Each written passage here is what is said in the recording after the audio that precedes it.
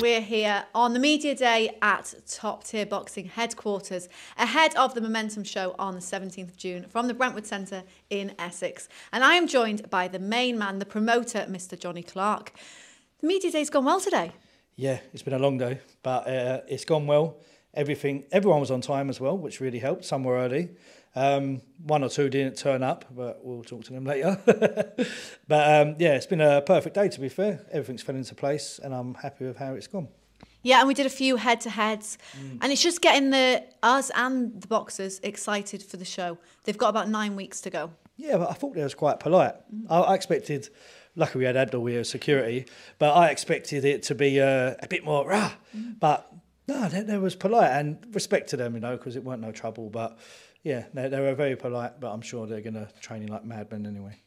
Yeah, and so now, obviously, we had the statement, we had the tournament, that show was a great success, lots of 50-50 fights, it was a fantastic night. Presumably, you've had nothing but positive feedback from that show. Yeah, it hasn't stopped. I'll be honest, at the start, my phone was a bit quiet, and I thought, oh no, did it really get out there as much as I thought it was? And then within 3 days, I think everyone must have been hungover for the weekend. My phone just has not. It's still going there. Still going there. Everywhere I go, every event I go, promoters, managers, staff that even work there, they're all bigging the show up. And the word I heard, they said it was a powerful show. And I thought, yeah, I like that.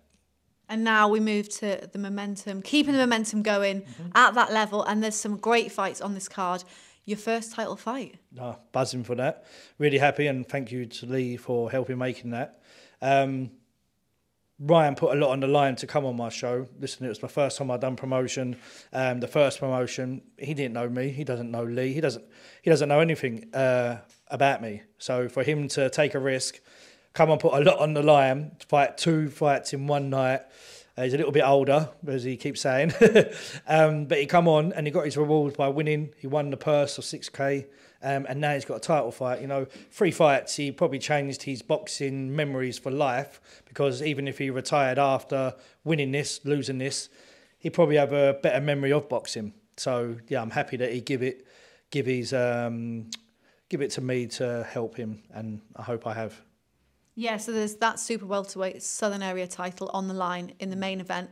And the tournament was super welterweight division. There's a lot of super welterweights on this show as well. And they are wanting to all step up. They want to get the win, and they were looking for that title in the main event. So they're all going to have their eyes on it. And it's going to just produce more fights in the future. Yeah, it's crazy because they're all sitting there.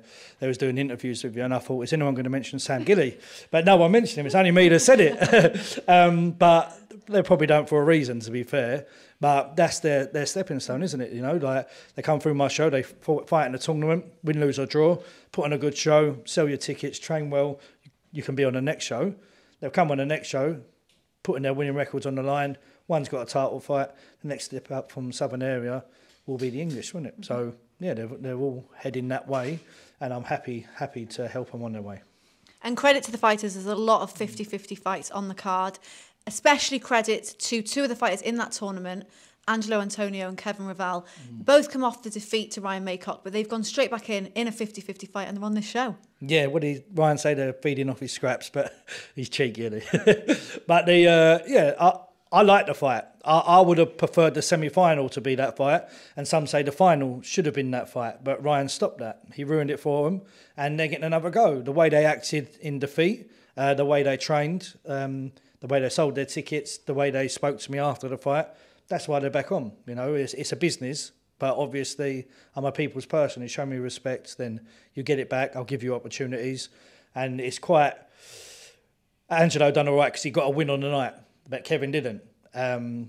But for their records, they both really do need a win. And like we said, out of him, Lorenzo or Thomas, the next fight could be for that Southern Area, so... Yeah, you mentioned there Thomas and Lorenzo fighting co-main event. They've said they think it'll be fight of the night. Do you agree with that? Yeah. Listen, all the 50-50s, there's a good chance any of them could be. But I've seen Thomas. I like his style. I see Lorenzo fight on the Wasserman show.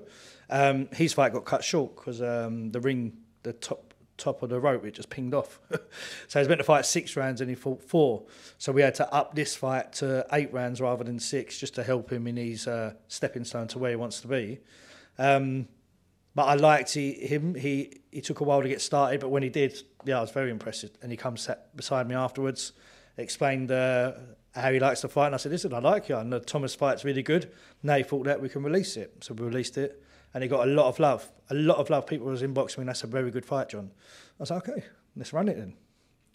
Do you think that the boxing world are starting to realise that top tier are doing fighter first, they're wanting to put show first, and they're wanting to change small hall boxing? It's a bit different, isn't it? Yeah, I think I've got a big hall mentality, but I'm in small hall. So I think what I'll bring to the game is something different, and I can't come in like the others, because what would I achieve? I wouldn't.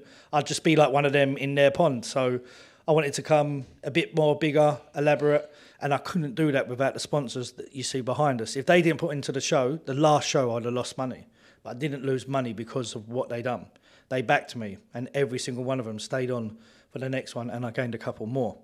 So with that, what we can build on the brand is, hopefully September, English title, December, British title. If we keep building the pots, I'm not taking the money out of it yet, we're building the brand. And the brand is to be one day at Copper Box, O2, I sit down in other people's shows and I have them thoughts and dreams. And this is all I'm going to do, is I'm going to put everything into it. The goals are to move it from small hall into those big hall, big stadium, big arena fights. Yeah, so we're going to go on a tour. I'd love to go Wales, go near Cardiff. But yeah, listen, we want to build it, go on tour, plot up in different areas. Love to go Kent, massive following in Kent with Let's Go fighters. Managers have approached me as well and told me they can get me venues. So that's what the show's done. It's built its brand, where people are chucking ideas at me and chucking me offers, but running sales companies and many other companies realise you just got to take your time. Don't rush, don't get too excited, make the right decision, because the reason I got to where I am in business and promotion was making right decisions, So if I stick to my guns and stick to what I believe in and not get too excited and not... I don't get excited by someone saying, money, opportunities. I don't get excited by that, because I like to do it myself anyway and build it. But if I stick to what I believe in, I do believe that top tier will be a standout brand. Keep that momentum going. That's the one. Made a statement, build momentum.